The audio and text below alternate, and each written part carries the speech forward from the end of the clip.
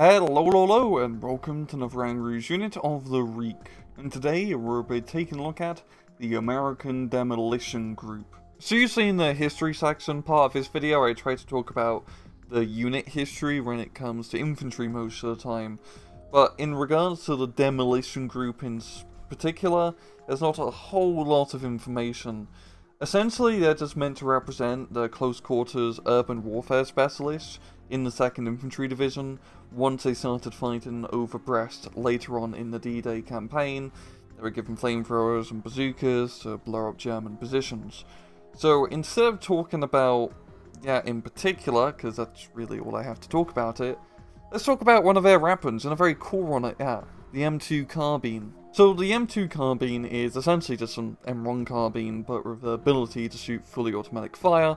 There are some minor modifications made between the M1 to the M2. Your M1 carbines could be converted into M2 carbines. The main reason for the M1 carbine originally was that for rear echelon troops, they were either having to lug around a M1 Garand rifle, which is, well, a bit heavy, or a pistol, which, if you get into a firefight, isn't really going to serve you all that well. So an intermediate weapon which could kind of be not as heavy as a rifle, but more firepower on a pistol, was needed.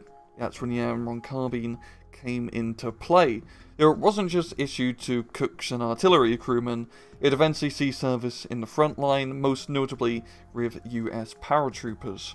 And the M1/M2 carbine were both pretty damn good rifles. The main drawback is that the magazines were apparently pretty bad. After you had to reload them a few times, the magazines would essentially break and not feed properly, so you just have to keep replacing the magazines instead of just reloading them all the time. However, M2 carbines saw very little service in the Second World War, with only really being put into service by 1945, with some experimental models being tested before that.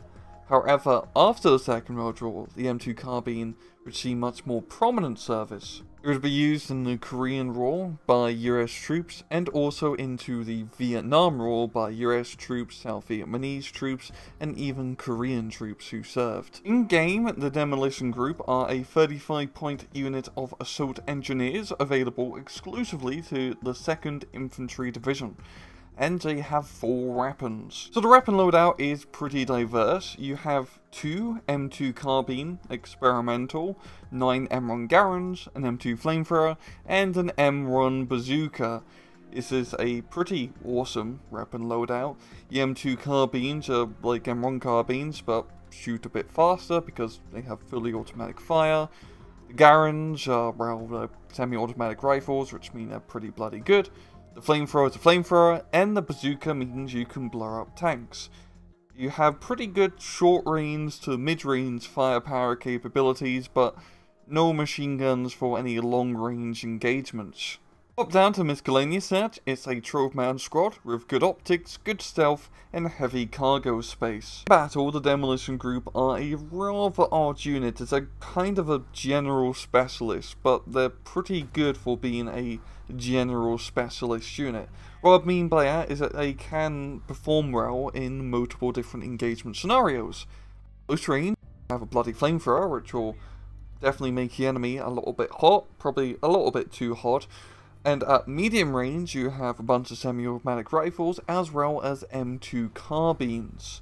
In forest fights, you're gonna perform very well because you have a flamethrower, and even though you don't have a whole heap of SMGs, the semi-automatic rifles in the M2 carbines do a decent job of at least matching the firepower to some SMG squads, especially if they're smaller in size. But the main thing is I find Demolition Groups to be very good in town fights, as town fights are a little bit deceiving on certain maps where it feels like you're going to be engaging always at under 100 meters, but really most town fights are medium range engagement distances where you're shooting over 200 meters, and with the 300 meter M2 carbines and the 500 meter semi-automatic rifles, you can perform pretty well in said town fights. If enemy charges you, you have flamethrower to get them to bagger off, and with your rather large 12-man squad, you can survive quite a bit of casualties. But really, the main benefit of the Demolition Group is the bazooka. because one of the main problems with the 2nd Infantry Division is you don't have much infantry AT. I mean, you got like the Ranger Marauders, Rifle Leaders, and then bazookas, but that's really it.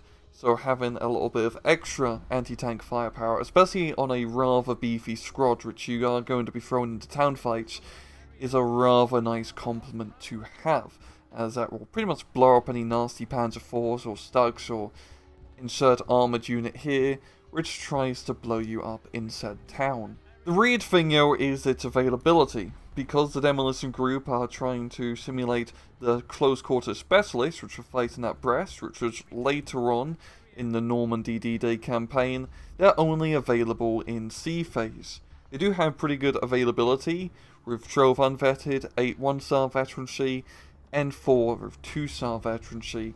Frankly, I think the unvetted will work just fine, as you don't really need to be that experienced to shoot a flamethrower. But overall, they're a good all-round unit with some rather nice specialist capabilities thrown in. You can't really go wrong with taking demolition groups. You're gonna have to wait a little bit before you can get these bad boys onto the field. And well, I'm gonna leave it off at that. This has been another Rank Rouge unit of the week. I hope you guys enjoyed the video, and as usual, please just take it easy.